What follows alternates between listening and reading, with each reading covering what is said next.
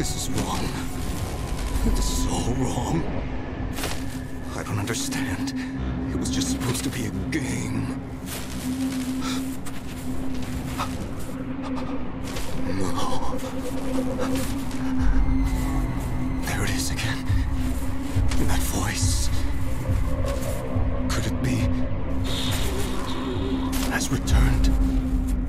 No, that's impossible. It's just a silly card game.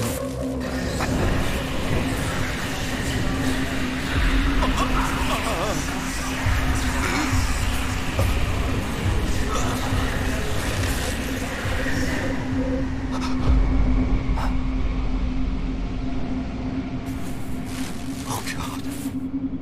What have I done?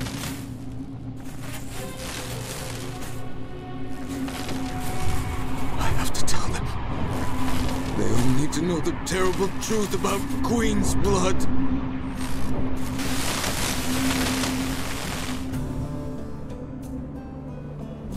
You okay? Were you granted a transcendent vision, as I too was? You look as though you've just seen a ghost. Saying that, I'm reminded of the story of Ledrel Balmon, the creator of Queen's Blood. After he started selling cards, he spoke of hearing a strange voice. He then withdrew from the public eye and became a recluse. No one saw him again until his death.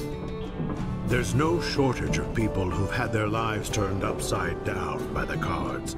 Just goes to show what a deep and captivating game it is.